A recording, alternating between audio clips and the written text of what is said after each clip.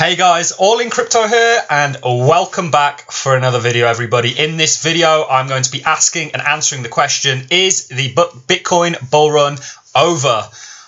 Guys, I do not believe it is. I am adamant that it isn't. I kind of got you with that title. I'm sure some of you clicked on here thinking, oh no, the Bitcoin bull run may have been cancelled. It has indeed not, guys. In this video I'm going to show you exactly why I believe it's not and why you should still be extremely bullish on not only Bitcoin but the wider crypto market. So without further ado guys, let's get straight into this video, and we're going to start by sort of taking a look at how the overall market's doing. Bitcoin today is 32,500. It's down nearly 5% on the 24-hour and 15% on the 7-day. The rest of the market, some altcoins are showing relative strength in comparison to Bitcoin. Polkadot is still climbing. If you haven't already checked out my video on Polkadot that I brought out yesterday, I suggest you go and do so if you're interested in the project.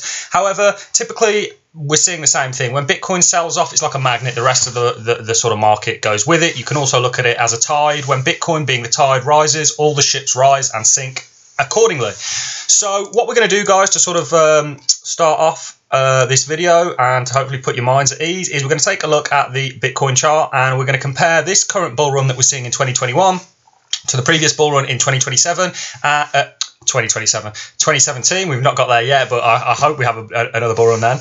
And essentially what I'm going to do is also go over the Bitcoin 4-year cycle theory, which is the reason everybody today believes, well, not everybody, but a large percentage of people believe that Bitcoin is going on to the moon, essentially. And we may take a look at 2013, 2017, the Bitcoin cycle theory for you very quickly, guys, is essentially Bitcoin works in sort of 4 stages over 4 years. Each sort of turn of the new year, it tends to sort of change in its sort of overall trend and trajectory. Essentially, year 1 is the year following the... So year 1 being 2018 following 2017 is where you enter the bear market and you begin to descend into that bear market. Year 2 is essentially where you sort of bottom out and find your bottom. Year 3 is where you sort of break a lot of descending resistances. You start to sort of climb higher and really sort of let the bulls take over. And year 4 is where you just have your absolute parabola. And this is the logarithmic chart for Bitcoin. If you guys are wondering why it looks so different, the normal chart for Bitcoin looks like this. So first, what we're going to do before we get into the 4-year cycle theory is we're going to take a quick look at what happened last bull cycle.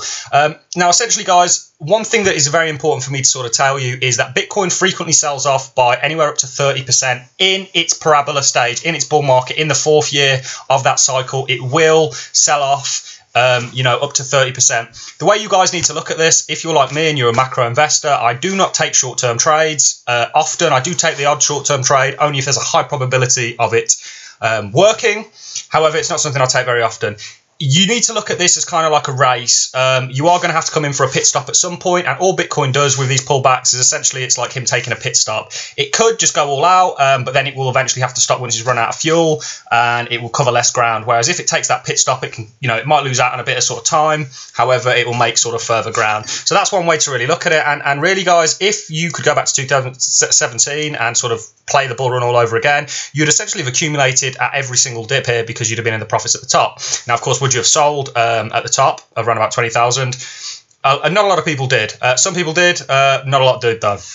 Most people rode it all the way back down. So if we look at the sort of bull run in 2017, guys, we can see that we are regularly taking, up to 30% pullbacks on, regular bases. They don't have to be 30%. They can be anywhere sort of from 30%. But we kind of see it the whole way through the bull market, guys. Very, very common. Just something that kind of happens. And there are more dips in this. Like I say, this is the sort of macro. This is a big sort of time frame scale. So you're not going to see them as clearly. But, guys, you can clearly see that, we didn't just go straight up. Nothing necessarily goes straight up. Everything sort of, plays about. And all we're really doing, guys, is repeating that exact same thing, which is one reason why this pullback has actually made me more bullish on Bitcoin than I originally was. The Bitcoin bull run is certainly not cancelled for this year.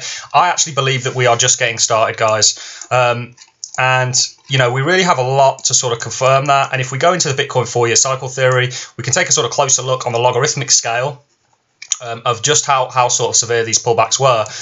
So essentially, we're in the 4th year, and we're going to see, you know, the parabolic move sort of start. And to date, guys, this 4-year cycle theory has been exceptionally accurate. For those of you who say it's nonsense, I would sort of say go and look at the charts, because they don't lie. You know, the data that we have suggests that we are continuing on that trajectory. It is a continuation pattern, and I am, you know, so bullish on the cryptocurrency market as a whole, and, you know, very bullish on Bitcoin. I have stated on a number of occasions I do believe that certain altcoins are going to outperform Bitcoin. I'm not a Bitcoin maximalist. I think Bitcoin is better at certain things like being a store of value.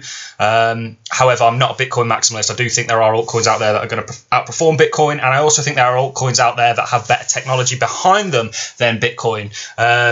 But that is for another video, guys. We're going to really focus. We're going to take a little look at sort of what played out in 2017 on the logarithmic chart, and we're going to compare it to sort of what is happening currently. We're not only going to take a look at 2017, we're also going to take a look at 2013. I know I'm talking very fast, guys, because I've got a lot to get through in this video. I don't want to keep you guys here forever and ever. But yeah, anyway, so without further ado, let's take a look at 2017.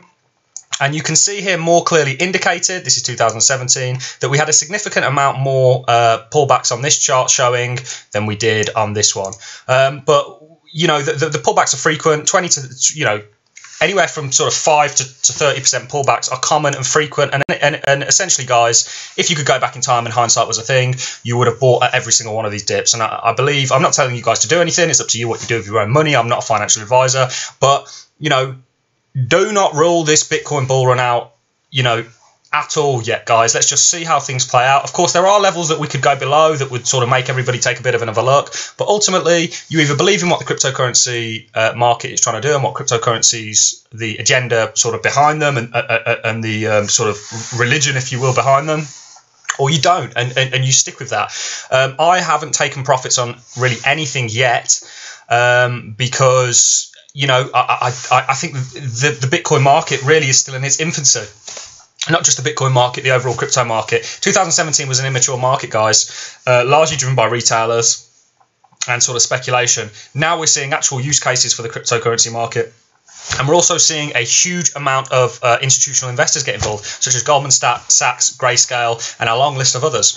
So we're seeing some real big players get into the game. And believe it or not, guys, you are actually seeing, so that was 2017. Let's just continue with this before I sort of go on a tangent about who's buying Bitcoin right now.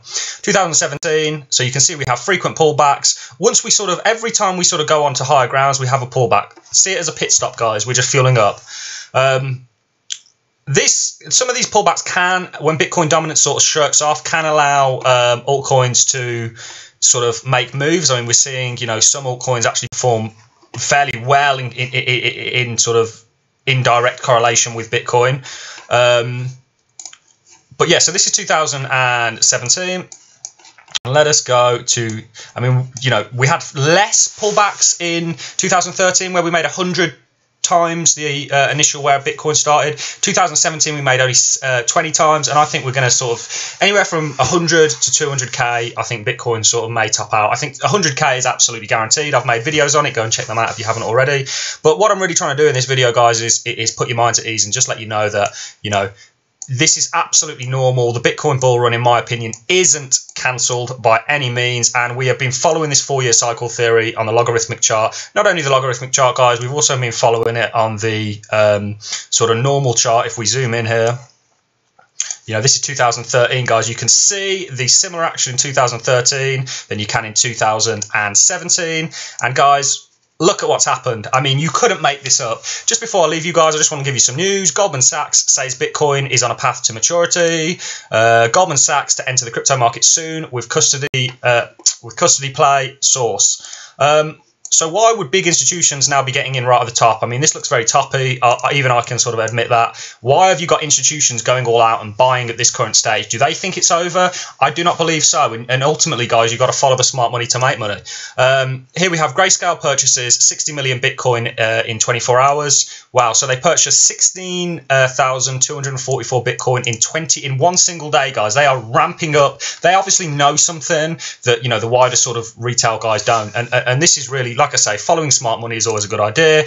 On-chain data suggests more institutions are buying Bitcoin over the counter. So over-the-counter sales may not affect the sort of market price instantly, whereas if you buy an exchange, they have more of an effect and sort of come into effect sooner. So yeah, guys, that's it. I really hope you've enjoyed this video. I hope it's put some of your minds at ease. I hope I haven't spoke too fast. Like I say, I've tried to get through a lot in this video in a short amount of time. But guys, this is the short and curlies of it. We are still following the 4-year Bitcoin cycle theory to a T.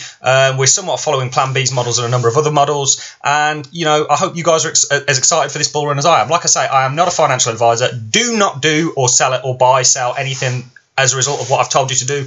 Do your own research, guys, because ultimately it's your money. It's on your head what you do with it. And look, this is just my opinion. I personally, being transparent, have invested. I'm all in crypto, guys. I'm not just saying that's not just the name of the channel. I am all in crypto because I believe in cryptocurrencies and what they're setting out to achieve. I believe they're going to revolutionize the world as we know it. Certainly the financial world, but not just the financial world. You know, sort of the system of doing things as we know it. Thanks a lot for watching, guys. Please leave a like, comment your thoughts below, and subscribe for more videos. And make sure you hit that notification bell so you get notified when new videos come out. Thanks a lot, guys. See you on the next one.